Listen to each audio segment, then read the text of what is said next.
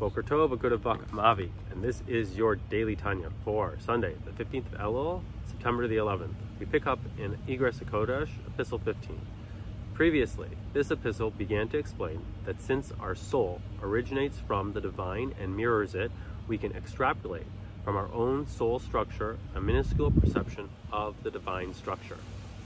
In today's lesson, although ashes are from wood, they have lost almost all comparison to the original form.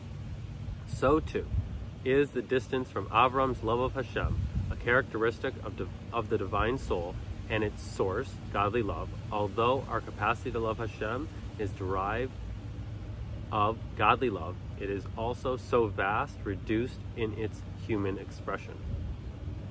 However, it is necessary to state first what I heard from my master, Rav Dov Ber, the Maggid of Mizrach, peace be to him, on the verse, "And I am dust and ashes."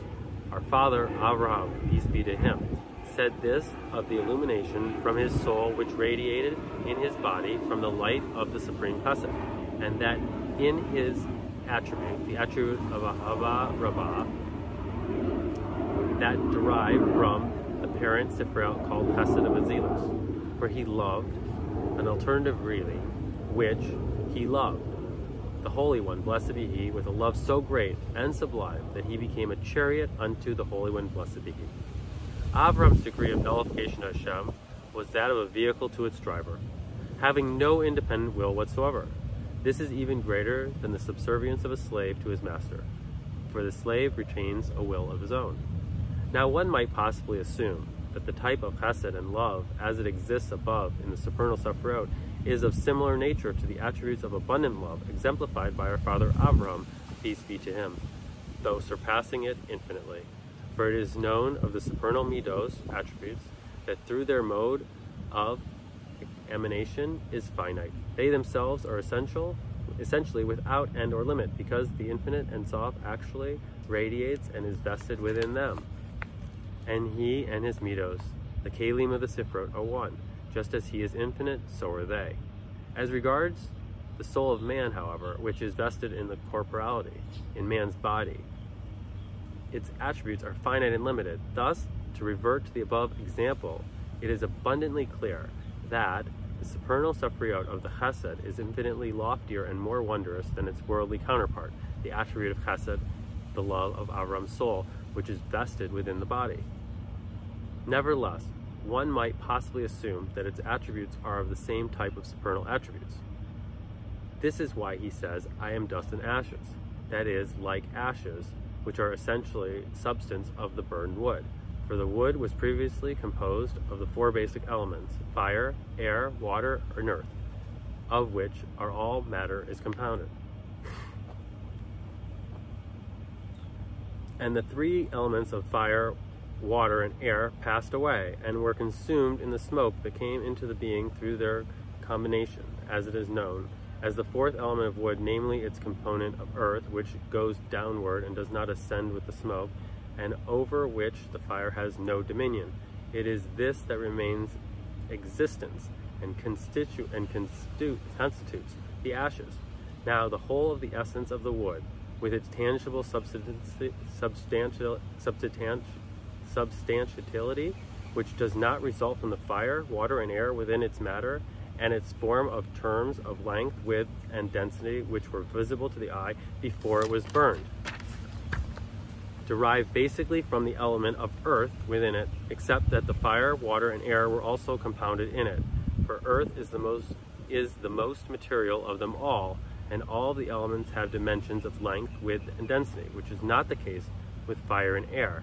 And even with water, that does not contain these dimensions, appears only sparingly in wood. Thus, as to all the dimensions in wood of length, width, and density, all the earth and all returns to the earth.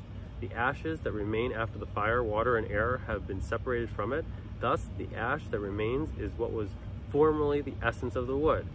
Now, just as there is neither a qualitative or a qualitative resemblance of the proportion between one hand the ashes and the other hand the essence of the tree, which before the burning had sizable dimensions of length, width, and density, even though the wood is in its very essence and substance, and from it the wood did it, the ash, come to be. Precisely so, metaphorically speaking, did our father Abraham, peace be to him, speak of his distinctive attributes, the attribute of kindness and love, which radiate within him and was vested within his body.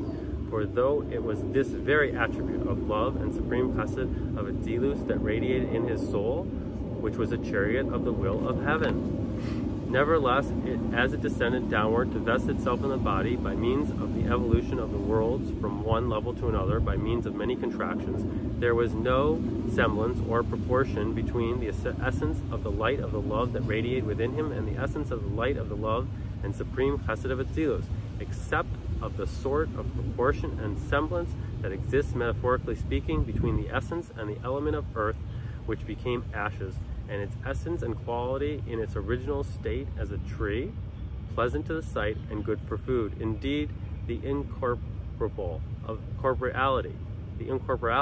Avram's chesed and the chesed of Atzilus exists, and the incorporality of the ash and the tree by thousands of degrees of separation. Nonetheless, the Torah speaks of a human phraseology by way of allegory and metaphor.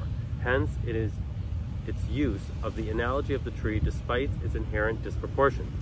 Surely then, the attributes of the soul powers of an ordinary Jew in the world bear absolutely no comparable relation to the Sephriot from which they derive. Nonetheless, since his soul power do, after all, derive from the Sephriot and are illuminated by them, he can attain some degree of understanding of godliness from the dimensions of the soul that animates his body, and that this is the meaning of the verse, "For my flesh shall I behold Hashem."